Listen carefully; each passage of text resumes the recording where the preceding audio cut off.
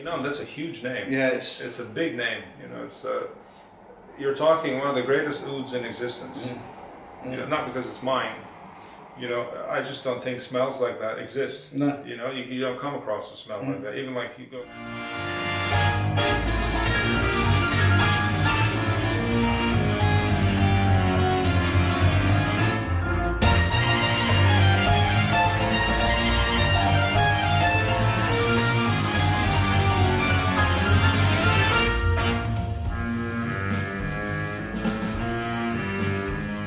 This is Josh. Hello.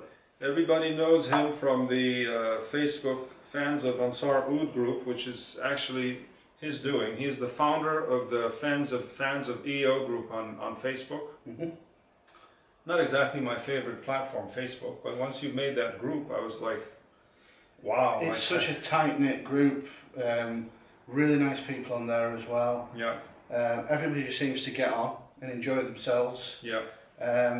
There's no nastiness, and it's just a place. It's a safe place, really. I mean, a lot of Facebook groups. It's a bit like the Wild West. You know, everybody's sort of pecking at each other. But I think what we've managed to create here, because I mean, without you, the group wouldn't be as good as it is. So thank you for taking part on it, mashallah. It's my pleasure. I mean, I would never normally visit Facebook. It was actually something I never even bothered to open. You know, yeah. Until you started the group, and I was like, wow, I never knew that we could have such, you know, friendliness and sociability and you know, just overall generosity amongst the members. You see them sharing samples and sending oils to each other and even selling them for less than they bought them, which is, I think, you know, quite definitely quite generous. And you know, the regulars there are fantastic. Like, you've got Christina, Anthony, Colin. You've got loads of people on there as well. Don't forget the Ryan twins. Right, We got the Ryan twins. We got. It escapes me. Once you start mentioning names, and if you don't mention all of them, we're going to have to go through the list now. We're going to be some upset people. Yeah. But no, if we've not mentioned you, it's not for any reason. It's just that I'm useless with names anyway. But there's just so many, you know, nice people on there. Yeah. You know, it's a really, really good group, and I'm pleased with how it's come on. And it's hard to believe that, you know, it's only less. I think is it less than a year old. Oh yeah, less than a year. It was in end of August that you started it, right? Yeah. And already 1,700 people. Wow. So that it goes to show, you know, the success that it's had, and inshallah, I'm sure it'll be successful in the future. Definitely. I hope so. Yeah. I hope so. Inshallah, I'm sure it will be.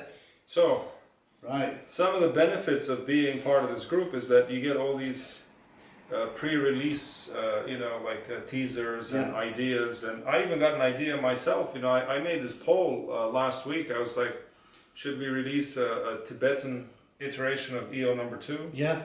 Should we do a Borneo Zen? How about a cologne? I was thinking of doing a cologne, right? Yeah. And then somebody, because I didn't restrict the posting, so people can actually add their own you know, polls to the list. Somebody added this Purple Kinam perfume, and it went like through the roof. It's like more than almost 3 times the amount of votes as the top contender that I posted, which was the EO #2 Tibet. So I was like, we've got 92 people that have signed up for this perfume. We cannot let them down. No. We have to do something. So what you're looking at is the official very first iterations, like rough drafting. You know, just like the crude thoughts. Like, I think Purple Kinam, what comes to mind? The foundations. The foundation, like what would I put in that perfume? And so this is what we're going to be smelling now. Oh, mashallah, very good. I'm pleased to see that. So let's see. So, do you have a... Yeah, definitely. I've purposefully not worn anything today for this reason. There we go. Oh, what do you think of very, that? Very nice. You know, bravo, you have a good nose there. I wanted to see what lavender would do to it. And, you know, frankly, I don't think it works. Nothing? No? Did you not think that? No, I think it's too...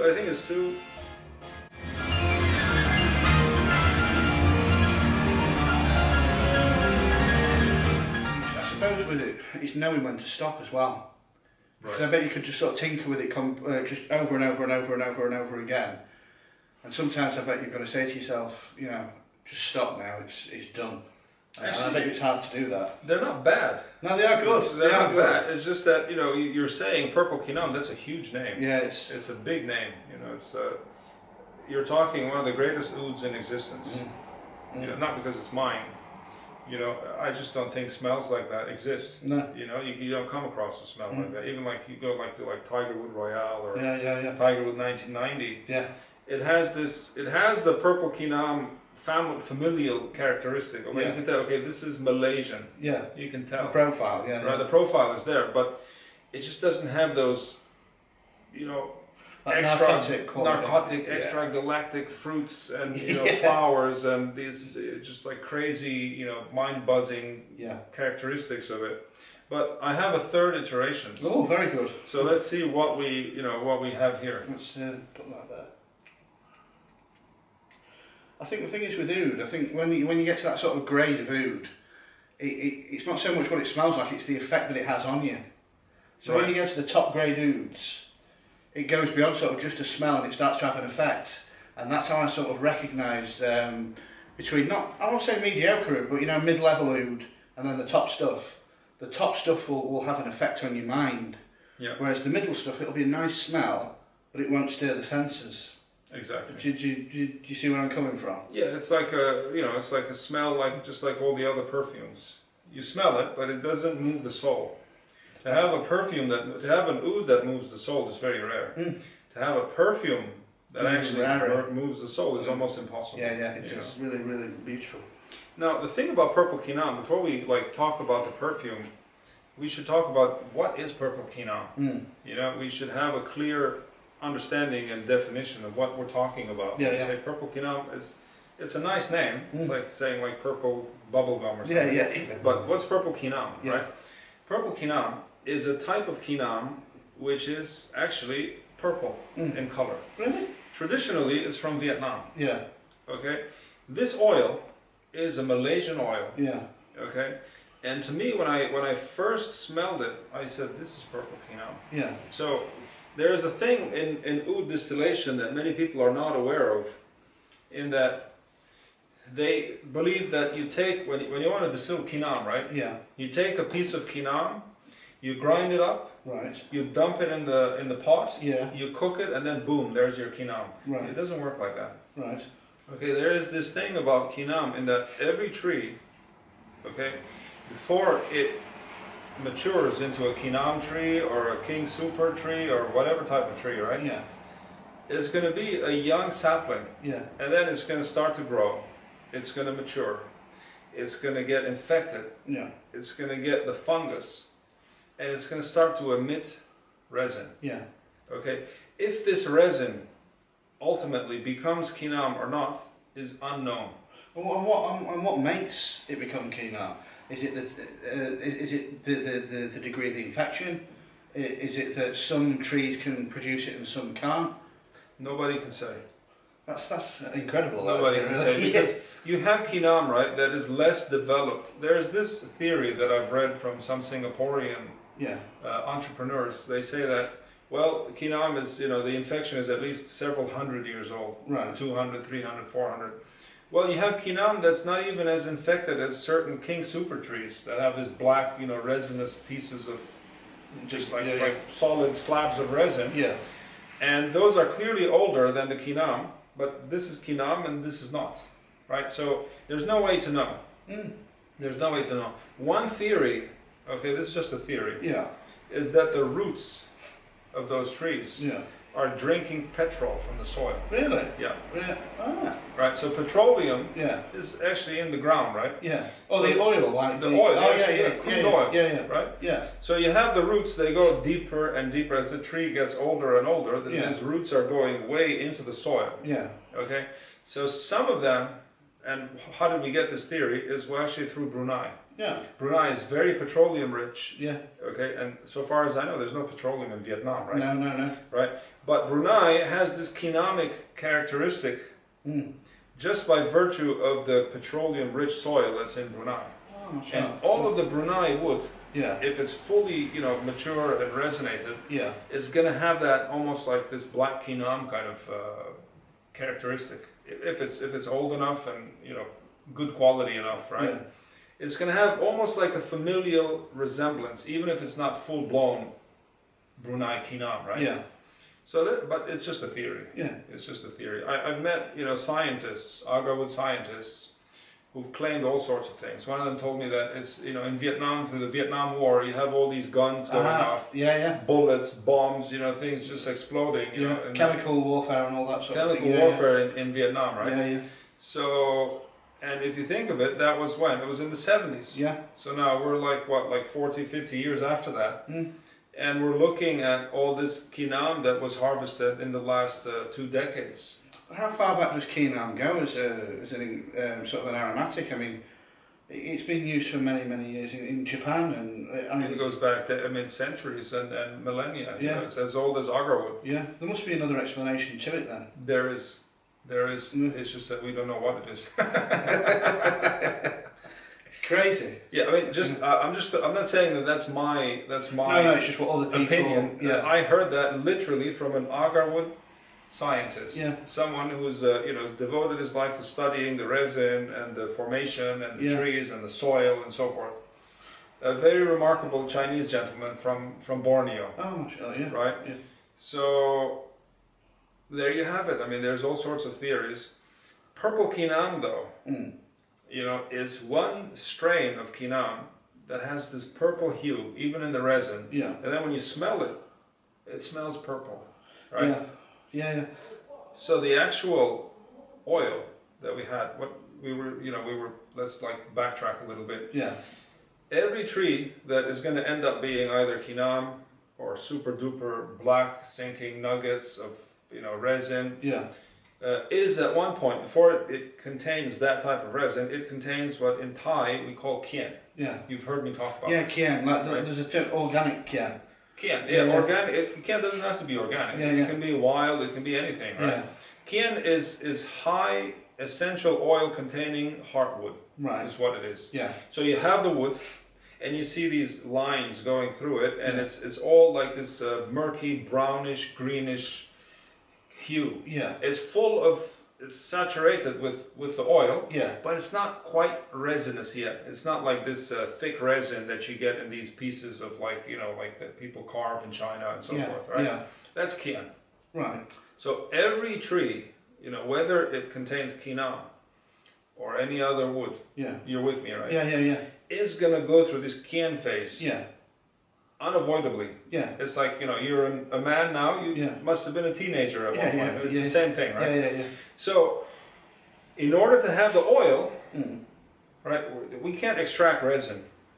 Right? There's no such thing as taking resin and then distilling the crude resin and then boom, you have a bottle of oil. It doesn't work like that. Yeah. Oil is oil. Yeah. Oil comes from kien. Yeah. Right? Yeah.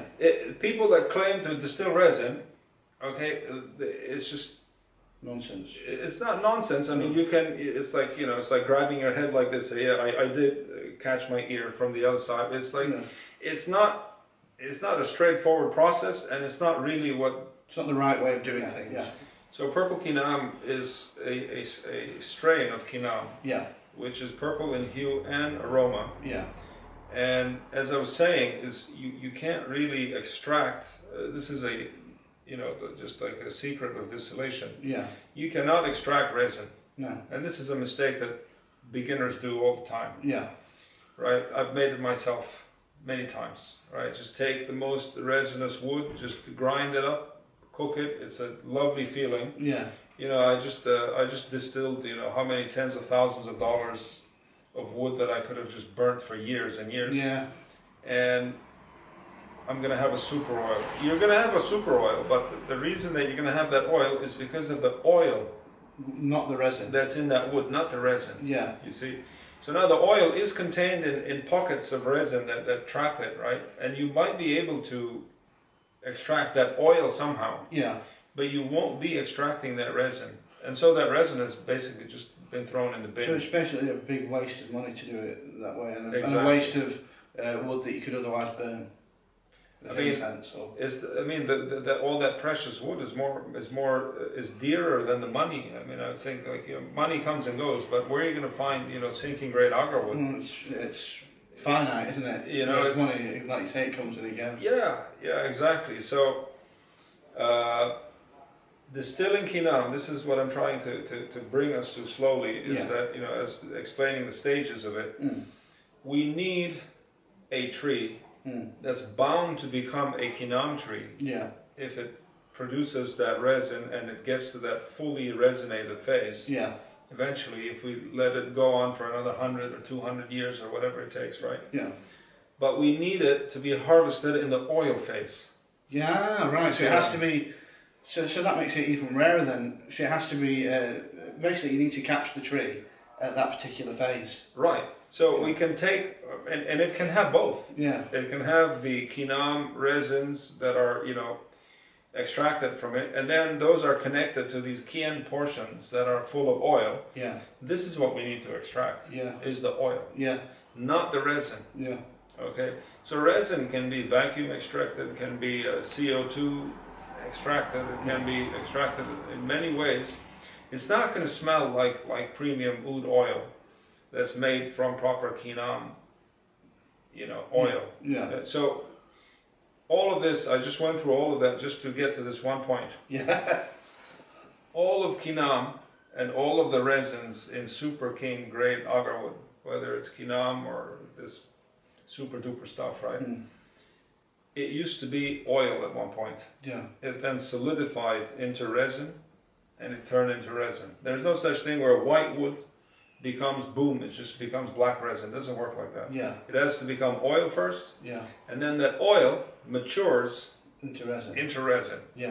So how do we know if it's a Kinam tree? Well, if the oil that we have is redolent of that resin, and it's never going to be identical, right? Because it's a different thing. This is resin, this is oil, right? But if it has the facets of, like when you heat that actual resin, you get those purple kinamic facets. That's how you know that this was actually a Kinam tree to be. Right? Had they not cut it, or maybe there was Kinam in it and they took it and then, we found the wood, and then we cooked it. Right? Speaking of, I have an oil here. Right. Okay, now, Purple Kinam is such a precious oil. Believe it or not, I hardly ever use it myself. So can you believe I don't have a bottle of Purple Kinam? Really? To my name? Not yet. Right. So it's one of my missions. I want to actually call Mr. Kruger in Jordan and say, send me a bottle of Purple Kinam. What I do have though, and you won't believe. You won't believe it, right? I was blessed to inherit this flask from the treasury of Sultan Qaboos. Mashallah, yes. Rest in peace, right? And believe it or not, what you have in that bottle is a traditionally distilled edition of Purple Kinam. Right? So it's not my Ori-scent Purple Kinam, which was extracted by kyara gurus who were my teachers. But the traditional method of cooking it, and the traditional, i.e., the Indian way of cooking, soaking, and all that, right? And once you get over that first, few seconds of initial oomph, this Indians, they have this ferocity, and, right? Wow, it's Purple Kinam, right? So I'll let you be the judge of that. Maybe I shouldn't have told you. Do we have any? Just we don't have oil. Okay, good. So.